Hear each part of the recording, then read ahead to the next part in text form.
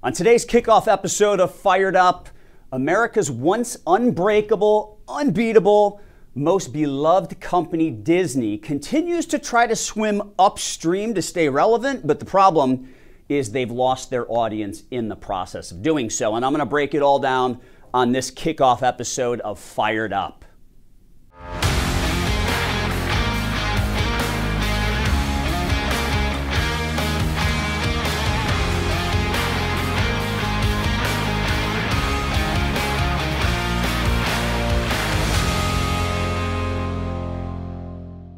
Unless you've been living under a rock, I mean, we all know that Hollywood's incredibly left-wing, incredibly liberal.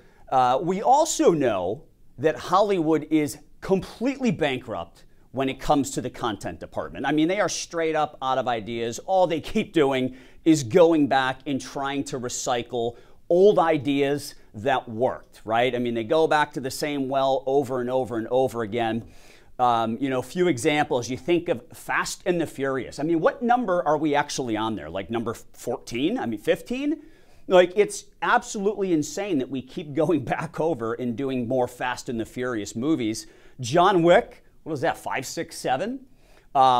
Taken with Liam Neeson. I mean, that was a great movie back in the day, but it seems like every single movie Liam Neeson has made since that point in time, whether it was officially a Taken sequel or not, is pretty much Taken, done all over again, and he just might be on a train or on a bus or in a car, but it's the same racket over and over and over again. So, you've got all of these talentless writers in Hollywood that don't have any new, fresh ideas. Right? They've got nothing new, no new content. They keep going back to that same exact well, and unfortunately for them, it is dry. Now, earlier this week, there's this director and writer. His name is Kenya Barris, and he's actually the creator of a show called Blackish. So he was talking to Variety, and he mentioned that he's going to remake 2 classic movies. And he's going to remake both of these classic movies through a woke lens. So the 2 movies, It's a Wonderful Life, right, that old classic, and The Wizard of Oz, which obviously is also a classic as well. They are both going to be redone and told from a non-white perspective. So, I mean, obviously what that means is they are going to have all black characters, right? I mean, that's kind of where they're headed. Now, somebody probably should have told Kenya Barris that there was a remake of The Wizard of Oz that kind of already fit that mold. It was called The Wiz. Came out in 1978, had an all-black cast. Diana Ross played Dorothy. Michael Jackson, you may have heard of him. He played the Scarecrow. So already been done, but apparently this guy thinks this is fresh and new and exciting, and he's going to redo it again. Now, there's 2 major issues here. First things first, if you want your movie to be great, you have to come up with a new, fresh idea. Stop recycling old ideas. Like as consumers, as people who want to watch movies, whether it be streaming or at the movie theater, and still have a day out with the kids or a day out with the spouse for date night, we want to consume fresh new content. We want it fresh, right? We want something new. So the writers, you have to use your creativity. And this is something we're half joking about during the writer strike in Hollywood and during the actor strike in Hollywood. AI was fresh at that point in time. Everyone was talking about it, and the thought process is, well, maybe AI would actually help Hollywood. Maybe AI can help to come up with some new ideas. But until that day comes, we unfortunately have to deal with these writers who just want to recycle old content rather than using their creativity and coming up with new stuff. Second major issue, you have to know your audience. I mean, your audience is not asking for woke remakes. Nobody is asking for woke remakes. There's no demand for this stuff. There's no demand for woke remakes, And I'm going to go through and I'm going to talk with you a little bit about Disney.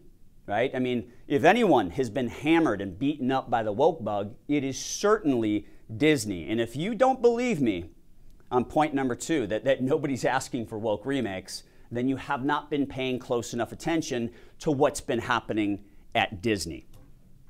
Now, before we get into where Disney is today, I want to run through a brief history of how they became the great company that they were a few years ago, right? And now I think over the course of the last few, they've definitely been beaten up a little bit, actually quite a bit.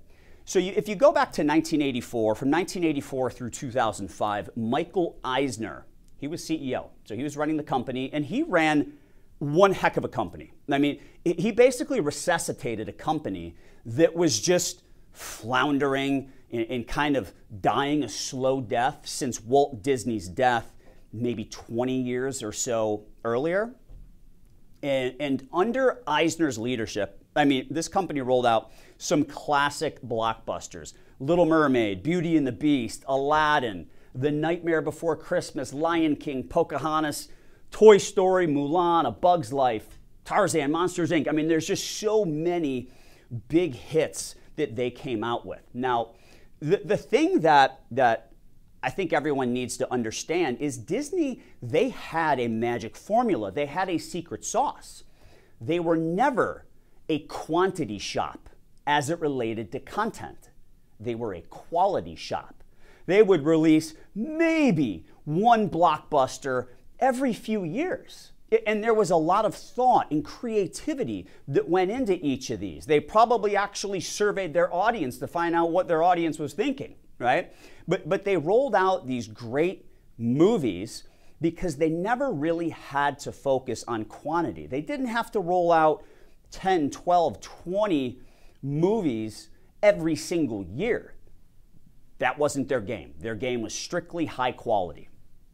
Now, when Michael Eisner retired, then you got Bob Iger from 2005 through today. I mean, he did enter retirement very briefly, where Bob Chapek came in as the successor at CEO for about 10, 11 months before that dude got the can, right? So then Iger came back, and Iger is currently in the CEO seat today. Now, under Iger, they took a little bit of a different approach. And Iger actually led a flurry of acquisitions. I think that one of the first big ones was Pixar in 2006. Then he followed up with Marvel. In 2009, he bought Lucasfilm, which has Star Wars, Indiana Jones, bought them in 2012. And then they decided that they were going to launch Disney Plus. They made the announcement, I believe, towards the end of 2018. And the program actually rolled out at the end of 2019. So all great brands, all great acquisitions. I mean, it really gave them the ability to appeal to other audiences. You can appeal to, the boys who like Star Wars and Indiana Jones. You can appeal, it broadened their market. And in investments, one of the things we talk about is total addressable market. And through these acquisitions, that's what they did. They obviously broadened things out. Now, one of the biggest issues with all that stuff I just said is that Disney Plus, their streaming service, if you look at the winners in streaming, Netflix being obviously the biggest winner, Netflix is not a quality shop. They are a quantity shop. They're always releasing new stuff. Some of the acting is terrible. Some of the stuff we're watching, there's voiceovers because it's a European series or something like that. So Netflix rolls out a high quantity, but the quality is not A+ like Disney used to be back in the day. It might be B-, but when you're constantly rolling out a bunch of B- stuff, it works for Netflix. So Netflix figured out their secret sauce, which is we're going to roll out a lot of content. Some of it you may not like, but it's kind of the shotgun approach, right? Drink from a fire hydrant. Now, with regards to Disney, I believe that by them having to enter the streaming world, it started to change their outlook. And look, they made this streaming announcement in 2018. When did they start thinking about it and strategizing about it? I don't know. They have never disclosed that. It could have been 2014, 2015. I don't know. But I would assume that they didn't just come up with the idea at the end of 2018 when they made that announcement. That had been something they had discussed and talked about for years and years and years before they finally made the decision that they were going to move forward with it. Now, all of these acquisitions were solid, but the issue Disney had is they began to infect all of their subsidiaries with woke ideology, and they really started to focus more on quantity rather than quality, because that was the secret sauce that worked within the streaming world. So, just to give you one example, I mean, you take a look at Star Wars. I mean, when I was a kid, like Star Wars, that's what the boys talked about. We wanted to be Luke Skywalker, Han Solo. There was, Darth Vader, Jabba the Hutt. There's all these cool characters, and the boys loved Star Wars in the 80s, in the 90s. Now, obviously, that's pre Disney, right? That was when Lucasfilm was a standalone company. But the boys loved it. I don't remember any girls when I was 8 years old or 12 years old or whatever it may have been who were big Star Wars fans. I just really don't. And maybe it's selective memory. Maybe there were some that were big fans of Princess Leia. But it was a series of movies that was, it really catered to boys. It was no big deal. Like, that's okay. You can cater to boys. You can cater to girls. You don't have to be everything to everyone at all times. So, Disney decided they wanted to make a follow-up to the original 3, and then we know, there were the 3 prequels, which were just straight trash garbage put together by Lucasfilm, and then Lucasfilm sold to Disney, and Disney rolled out, episodes, 7, 8, 9 or something like that. 6, 7, 8, I forget what it was. But you look at the very last movie they rolled out, which was episode 8. So it was 6, 7, 8. They rolled out 6, 7, and 8 with a girl as the hero. No big deal. If you want to appeal to girls, that's fine. You're going to lose some boys in the process who were big fans of Luke Skywalker, Han Solo, but that was their angle. They wanted to make the best of the best Jedis a girl. And if you go to and you look at the box office receipts from episode 7, where you had Luke Skywalker return. Now, he had a bit part, and Luke Skywalker, as we know, was played by Mark Hamill, who's a complete hack himself, if you follow him on social media, but that's a completely different story.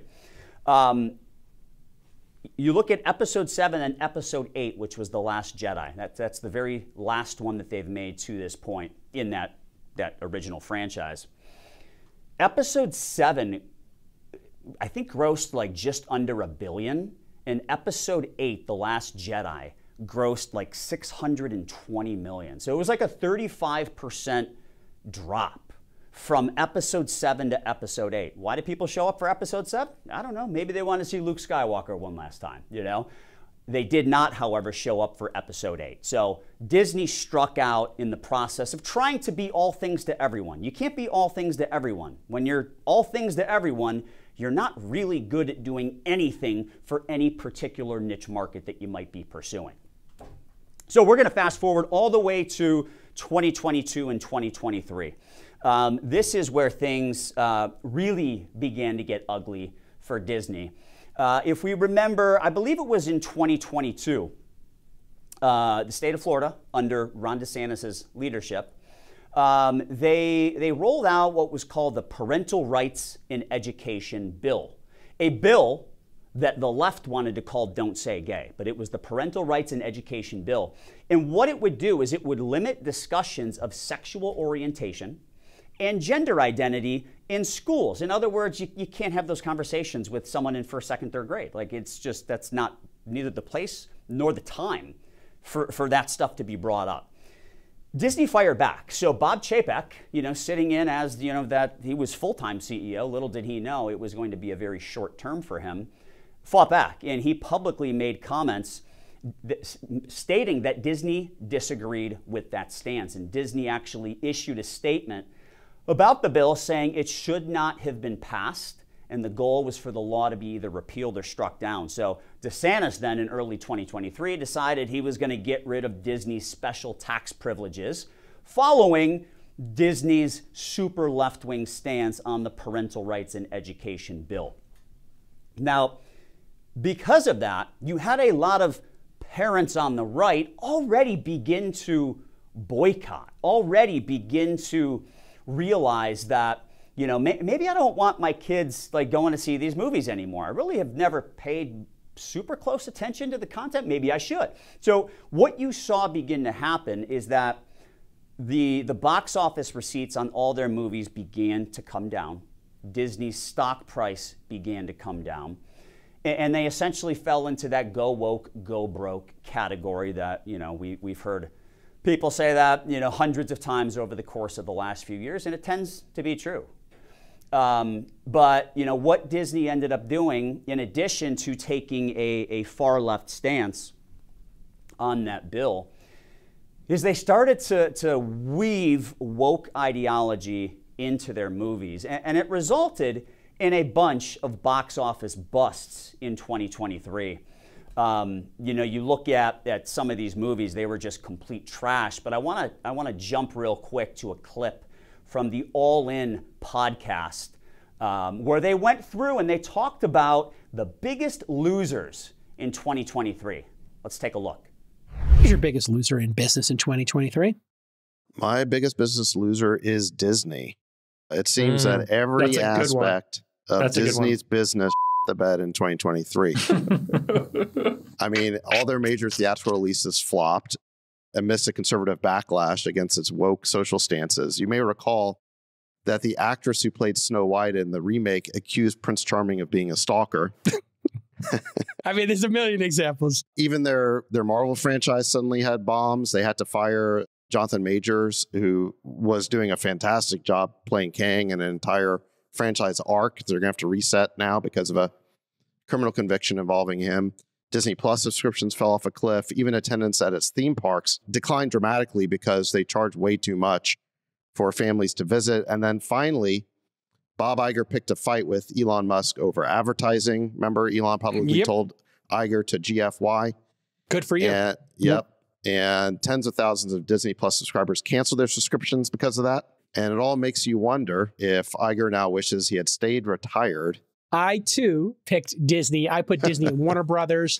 Both of them had their comic book franchises collapse simultaneously. On the Warner Brothers side and the DC side, The Flash and Justice League, everything came apart.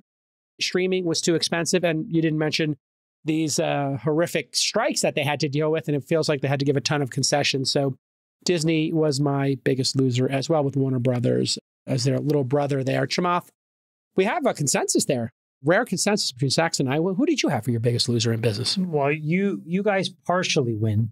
Okay. Because I'm going to have to agree with you guys, but I think the biggest loser in business was the Go Woke community, who tried to synthetically and artificially use all these social movements as a way to drive revenue and just got totally burned. So Disney, Bud, Target. And I think the statement from consumers is, look, just sell a product, stay in your lane, make a better and better product for us at lower and lower prices, and otherwise just let the politicians and the voters decide social issues. And I think that was pretty clear. All right, there you have it, folks. If you're going to make Bud Light, people just want to drink the damn beer. They're not interested in your politics. All right, so you heard it there. I mean, you had David Sachs, Jason Calacanis, both say Disney was the biggest loser. And then Chamath said, yeah, anyone that was woke, right? Which includes Disney, Target, Anheuser-Busch over the Bud Light, Dylan Mulvaney controversy. So, when you look at Disney's slate of movies that they rolled out in 2023, it was a complete bust. And as you kind of go through and you think about what does it take for a box office movie to be a box office hit, for it to be a success?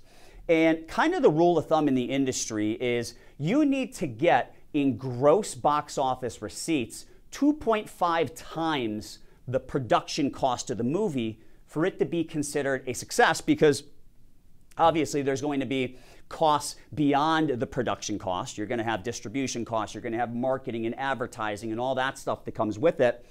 And obviously you have employees and you need to pull a profit and all those things. So 2.5x seems to be kind of that rule of thumb whereby these are going to be, considered successful movies. Now, I believe there were maybe 8 big box office big expected box office quote unquote hits rolled out in 2023. Of the 8, 6 of them were complete busts. One, Elemental, was kind of maybe a break even. The only one that was successful was Guardians of the Galaxy Volume 3. Cost like a little under 300 million, I believe. Let me see here. The cost, 250 million, and it grossed 845 million worldwide. So that's pretty decent, right? But you look at, as we were talking at the beginning of this episode, we were talking about writers, directors, running out of ideas and wanting to remake old content, but not just remaking old content, but remaking it through a woke lens. So the best example of that would be The Little Mermaid, which rolled out in May of 2023. It was live action, not animation, live action. And it took Disney's only red-headed princess, the only red-headed princess they have, which, I don't know, redheads might be a bigger minority in this country than blacks, possibly. I don't know. I'm just pulling that one out of thin air, but they might be a bigger minority. I shouldn't say bigger, more of a minority. And they took the only red-headed princess and they filled that spot with a black actor. The audience wasn't crazy about it. And you can tell by the box office receipts. I mean, that thing cost them $300 million to produce. Then they got a little credit from the UK of, I don't know, 40, 50 million, which kind of brought the net cost down to 250 million. It grossed only 564 million. So not even 2 times not even 2 times when 2.5 times is what's considered a success. So, you know, when you look at all these flops, you have to ask yourself, why is Disney struggling? Like, what is their biggest issue? And I think we really all know the answer, right?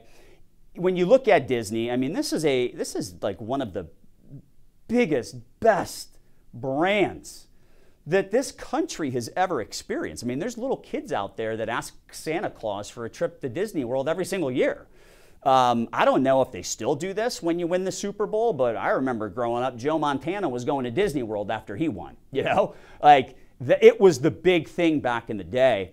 And, you know, this brand has just been tarnished, you know, and it's been tarnished very similarly to the way that Target ruined their brand with the Tuck-It bathing suits. That was not well received and led to a boycott. Anheuser-Busch, there's been the Bud Light issues, obviously, with Dylan Mulvaney, the boycotts there. You know, you take a Anheuser-Busch, I mean, that's going to be a Harvard business case at some point, a Harvard Business School case study at some point in the future, where they start to analyze what went wrong. You have a company in Anheuser-Busch that ran the most incredible, unbelievable Super Bowl commercials for like 30 or 40 years, and they undid it all in one social media video with Dylan Mulvaney. Like that, it absolutely blows my mind. And how did they get to where they got to? I mean, this is a completely different topic, but they got to where they were prior to the Dylan Mulvaney thing by being a bros beer. And if you don't believe me, just go back and watch some of those Super Bowl commercials from the 80s and 90s, and probably early 2000s as well. So Disney stock has been hammered. I mean, it currently has about like $174 billion valuation. It's down over 52% from its peak in March of 2021, where it was $366 billion. How to go from $366 billion down to $174 billion? Go woke, go broke. So look, I'm going to wrap up here by talking about where Disney needs to go from here. Like, what they need to do is they need to get back to blocking and tackling. Get back to the basics. You don't have to be everything for everybody. When you are accountable to everybody, you're accountable to no one because you're getting pulled in too many different directions. You got to get back to blocking and tackling. It's okay to make movies that only boys like. It's okay to make movies that only girls like. That's okay. Not everything has to be gender neutral. And just like Shamat said in that video, stay in your lane. It's not your place to play politics. You are creating movies. I don't even know what the average age of a Disney movie viewer might be. 7? 8? I don't know. I don't know what the average age of a viewer is. But for you to be weaving politics and sexual gender orientations and all these things into movies where your average viewer is just a little kid, it's not your place. The parents don't want their kids watching things that are going to essentially create toxicity in their brain or potentially jade them. So stay in your lane. Stay in your lane, make great movies, try and get back to the quality over quantity thing that really was the magic sauce in the past. And there's nothing wrong with boys being boys, girls being girls. My kids are 16, 14, and 12. My daughters are 16 and 14, my son's 12. When they were growing up, my girls played with dolls and dollhouses. My son played video games, dressed up as a superhero. I mean, it's okay. It's okay for boys to be boys and girls to be girls. We don't have to have a crossover. We don't need gender neutral so we can cater to non-binary or people who are confused. It's okay. It's okay for boys to be boys and girls to be girls. Get back to the blocking and tackling, because Disney, got to tell you, 98% of the population, 99%, I don't know what it is, but it is a lot of the population. They're okay with boys being boys and girls being girls. You have to stop catering to these tiny little groups while jeopardizing your key audience and isolating and ostracizing the people that want to come and see your content, the people that keep the lights on at your headquarters, that keep the lights on at Disney World, Disneyland. You need to know your key audience and stay true to your key audience. Now, just to wrap up here, I appreciate you all spending some time watching this kickoff video, first ever video for Fired Up. I would love to know your thoughts. I would love to get some feedback on maybe some topics you'd love to hear me talk about, maybe on how this thing went today, what you'd like to see differently, what you liked, what you didn't like. Please let me know. You can shoot me a direct email. The email is firedup, F-I-R-E-D-U-P, firedup at swpconnect.com. Thanks for watching. See you soon.